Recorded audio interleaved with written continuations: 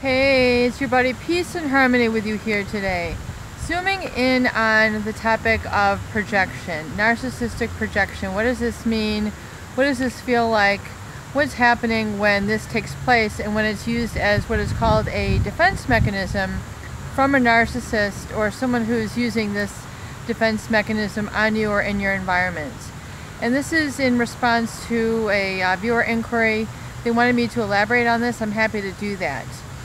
Projection was a term that was first coined by Sigmund Freud, the father of psychoanalysis, essentially in the early 1900s. And he observed this in his practice when those people who he was speaking with would be so afraid to handle certain emotions, certain feelings, that they had basically pushed them down. They had repressed them down into their subconscious, being unaware of them. And what he had found occurred was that these people would then project these feelings that they were very afraid to deal with, that they were afraid to come to terms with, because they felt that perhaps they'd be overwhelming or just really painful to deal with, whatever the issue was, and they'd basically project that onto another person.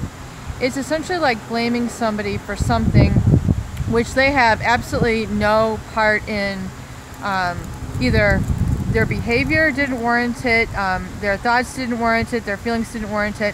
They're just ascribing false blame, false accusation onto this person. So what ends up happening, it ends up relieving the narcissist who's engaging in this behavior, so they don't have to deal with the painful emotion. The person who they're inflicting this projection on is the one who gets to feel all the pain, all the abuse, all the guilt, all the shame, all the difficult and complicated emotions that person doesn't want to deal with. They basically project it out there onto that person and make them feel all those terrible feelings that they felt inside. I'll give you an example.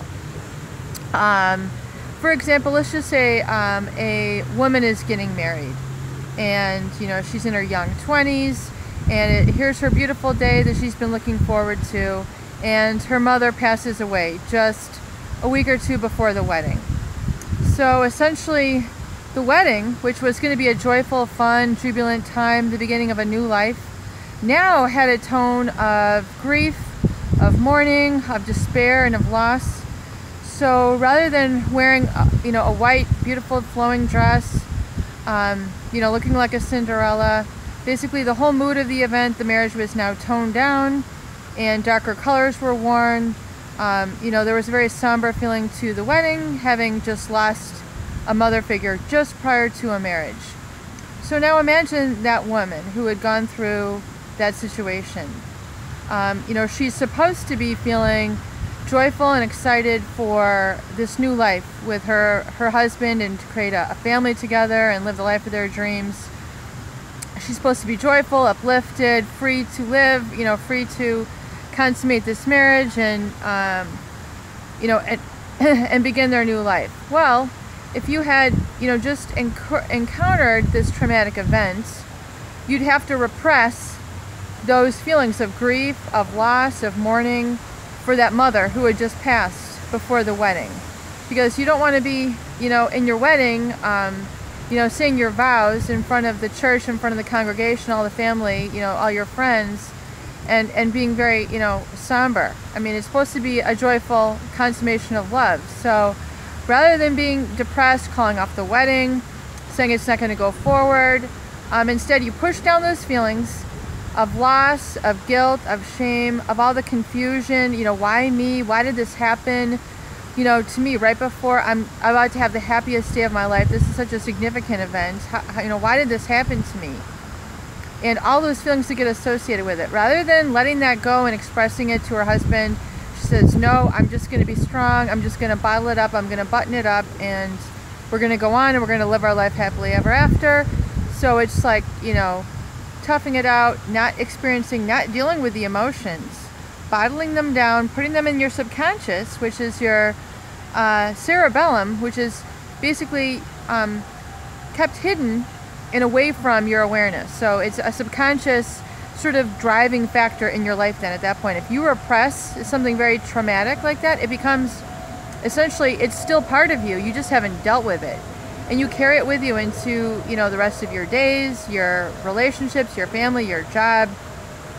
And something very severe and traumatic like that would be a perfect experience for that of projection. So let's just say, for example, then, they go on their honeymoon, they come back, they have a child, they have another child. The first one's a male. He's, the leader. She doesn't really identify a perfect opportunity for projection there because, men are supposed to be strong. They don't really show a lot of emotions. And, not a good target to project upon. In other words, you don't want to kick the dog and make them wince and whine. That's exactly what projection is. It's ascribing some sort of pain to an innocent figure. Like when someone comes home mad from work and kicks the dog. The dog did not do anything to get in their way. It was just there. It just was an outlet for their aggression. But anyway, back to our story. So along comes a daughter. And here's this daughter, when this daughter is born, it reminds her of her relationship with her mother and the loss and the pain and the grief that was associated with it. The shame, the confusion, everything that was associated with that death that couldn't really be processed, couldn't be grieved appropriately, really, on a sudden death. So then here comes this female born into the family, and rather than that child just growing up in a happy, healthy environment, this child right from infancy gets projected on. In other words, that child is not going to be able to, live a carefree child life. The child, then becomes the target for projection. In other words, that child is going to receive shameful treatment, emotional abuse, physical abuse, false accusations. You're such a terrible child. Don't you cry. Don't you cry. I'll give you something to cry about. And then, the whole projection, you're such a, you're terrible.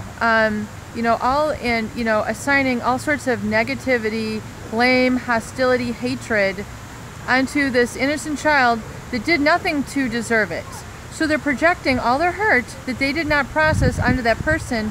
So that daughter then has to go through and experience the shame, the loss, the grief, the abandonment, the feeling of emptiness.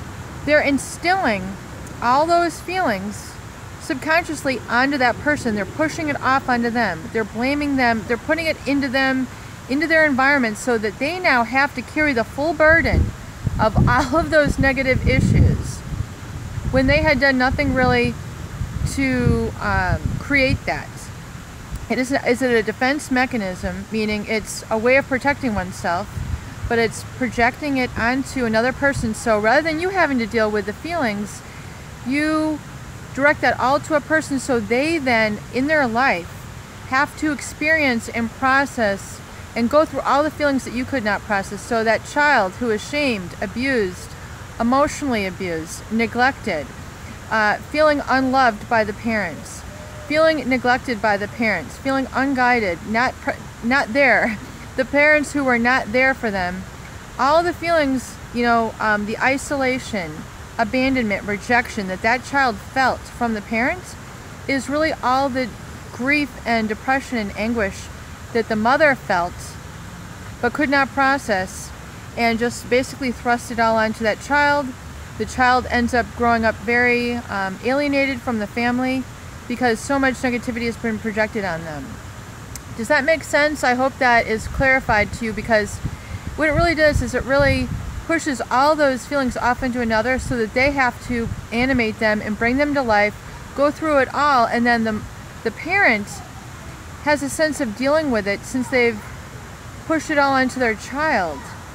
So they get then the payout for the parent is to get to see their child grieving, struggling, unhappy, crying, emotionally weak, not able to enter into life, with strong legs, strong support, strong nurturing, low self-esteem.